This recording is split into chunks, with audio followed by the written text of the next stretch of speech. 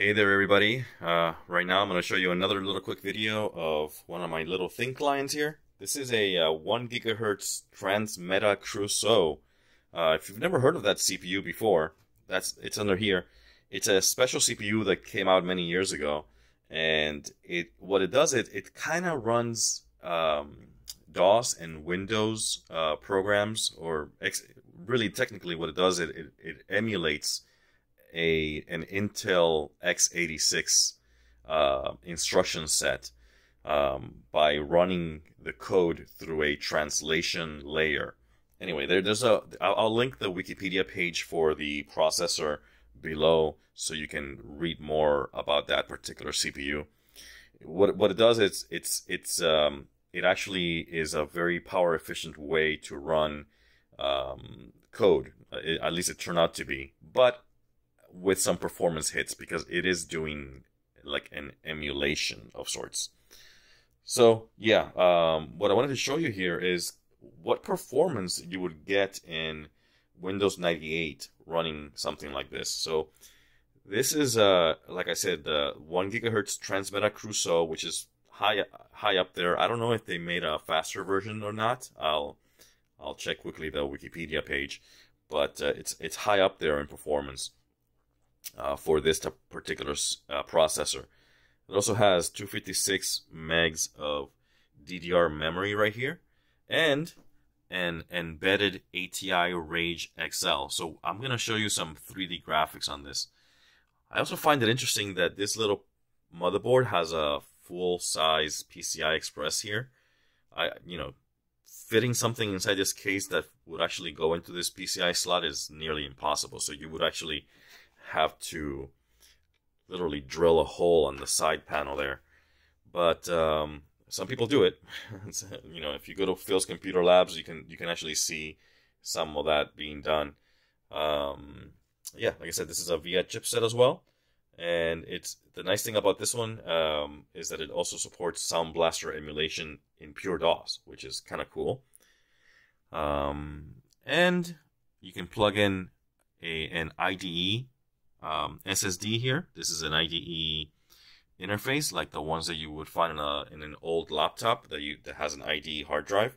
In this case, there's a small module with 8 gigs of space, which is pretty much all you need for a lot of Windows 98 things, unless you're trying to store a dozen games. Anyway, let me go up here to the operating system and show you how this thing works. Or actually, before I do that, one of the things that you'll see in some of these guys is that there is no PS2 port. I have had really good success with this USB to PS2 adapters, and they work pretty well because Windows 98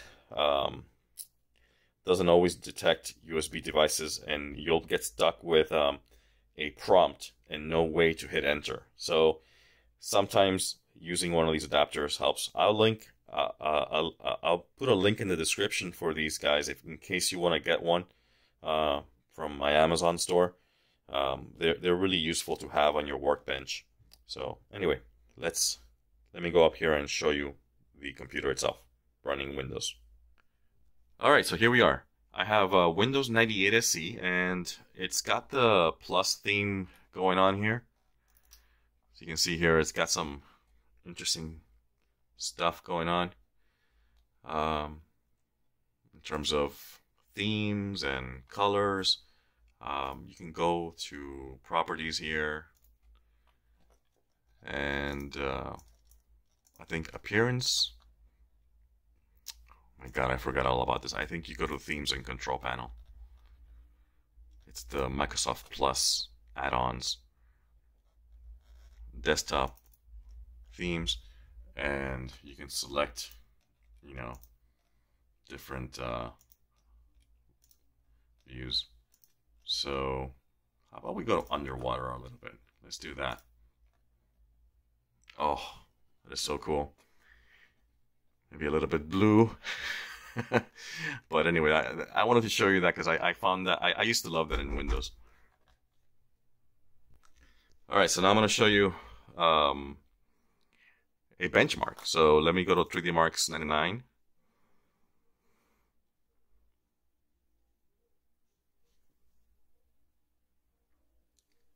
And I'm recording this in real time. And we're gonna do a new 3D mark. And I'm just gonna go through this and show you that the performance that you get out of this. So you see here, you get like 14 frames per second at 800 by 600. I don't even know. I loved watching these, and it turns out that a lot of these games don't exist. Like, this is just done for the 3D benchmark, but these games never existed. I don't think. They're just like first-person shooters or first-person, but they're not based off of real games. They're like a 3D rendering in real time, of course. But yeah, I mean, for a little thin client running ATI Rage, it's not horrible. But I do see that it is a little bit choppy there. What is this? This is synthetic CPU. All right, let me skip forward to the results here. And here we are. We get 1,206 3D marks and 6,584 CPU 3D marks. So yeah, it's a performer. It doesn't get 10,000 3D marks, but it does get something. All right, so let me close this off here. Oh, now you can hear the sound effects. Let me bring them down here.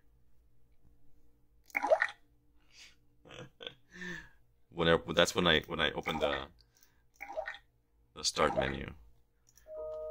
Okay, so now I'm gonna play. I guess what I can do here is show you some DOS games. I can show you Descent running.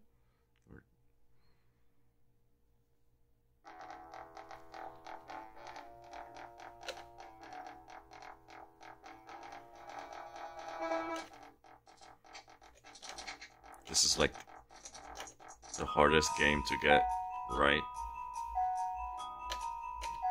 I have a special controller that was made for this game, but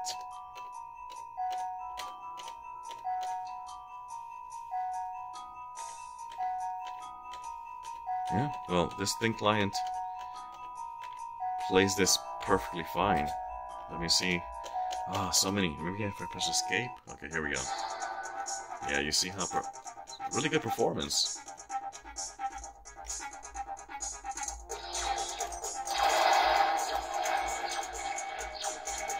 Oh, come on. Oh, I'm gonna lose because I'm playing with one hand. Oh, I can use the mouse? Oh yeah, the mouse.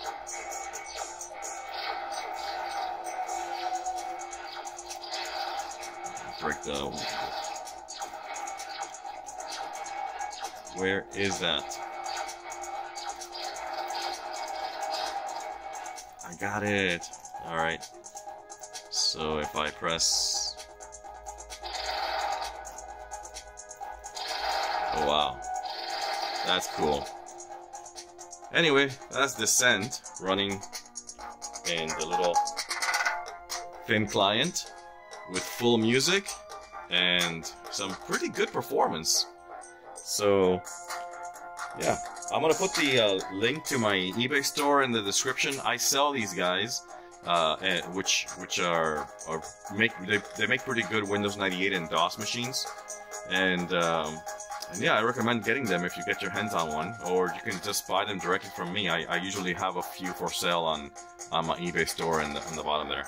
Anyway, check out my other videos. I have some other stuff that is interesting with some other vintage computers and tech tips and things like that. And I hope you enjoyed this. Let me know in the comments what you think, and till next time.